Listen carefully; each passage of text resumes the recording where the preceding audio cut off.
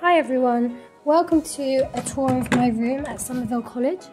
I live in a building called Vaughan, and this is the notice board that you get.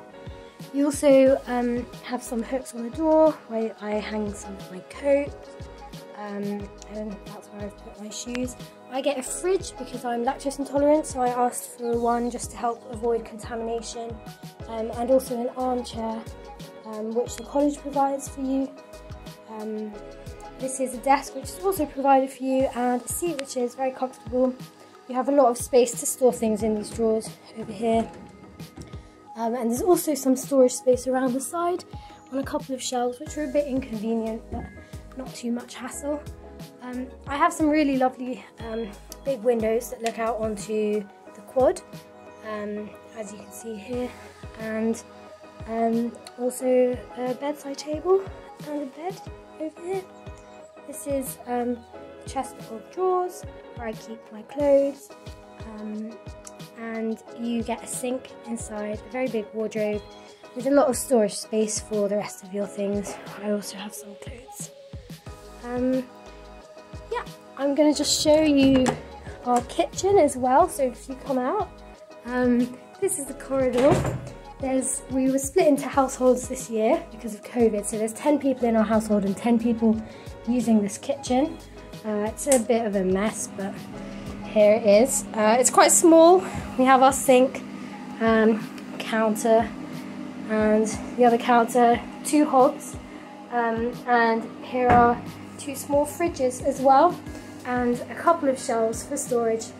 So yeah, that's all.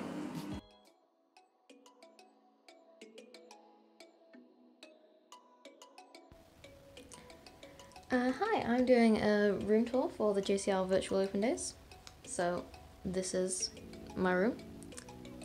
We've got a bed. It's quite good for like movie nights with your friends. You can fit a whole load of people on there. Under the bed storage is pretty great. I can fit most of my stuff in that drawer. Bedside table. Here's my desk.